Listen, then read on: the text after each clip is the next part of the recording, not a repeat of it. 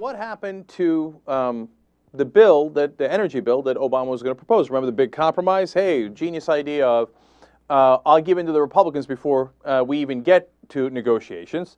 And Obama said, all right, don't worry, the new energy bill will have so much more offshore drilling.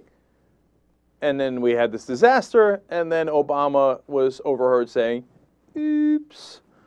Obama, how do you feel about including that in the bill now? I regret it. I'm sorry. I'm saying I'm sorry. That was just my mistake and my bad. I'm sorry. Yeah, that's what I thought. That's what I thought. So now Bill Nelson, the senator from Florida, also the senators from New Jersey, saying that Obama's energy proposal is dead on arrival.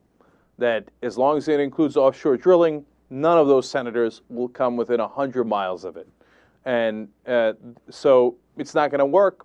And now if they don't do the offshore drilling, they lose all the Republicans.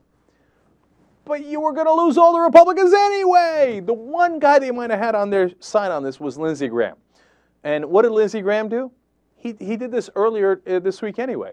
He said, oh no, if you're going to consider immigration, then I'm not with you on the energy bill.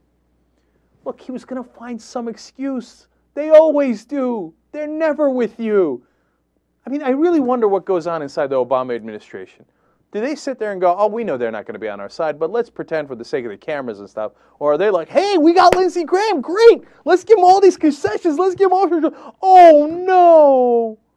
Lindsey's not going to vote with us because of immigration. Oh, I didn't see that coming. Golly gee willikers. And we just lost all the Democrats, too, because we did the compromise with a Republican who, it turns out, wasn't going to sign the deal anyway, before negotiations even began. Look, man, I'm telling you, I might have gotten more grief when I went after Obama on that than anything else, okay, on any other issue. And everybody said, oh, Jake, you don't understand. Obama's a genius. His compromises are so brilliant, they blind you. You can't understand their logic, okay? How's that logic working out for you now? Energy bill, dead on arrival, okay? Now, by the way, final twist to that. Guess who wins in the end? Corporate America. Why? Because now the energy bill's totally dead. Okay, yeah, sure, there won't be a little bit more offshore drilling, but there also won't be any fix. There won't be any reform. So, ironically, the oil companies are ecstatic about this. They're like, oh, there was an oil spill. That means you're not going to reform the oil industry. Funny how that works out. Democrats and Republicans agree we'll have no reform. They win no matter what happens. Unless we had a president who was an ass kicker and he said, hey, you know what?